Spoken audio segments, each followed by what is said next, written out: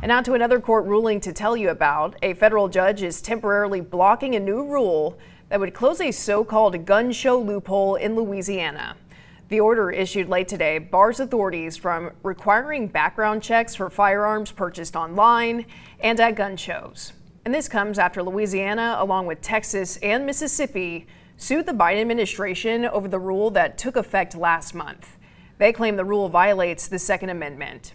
And the judge says the block on the new rule will last until the lawsuit is resolved.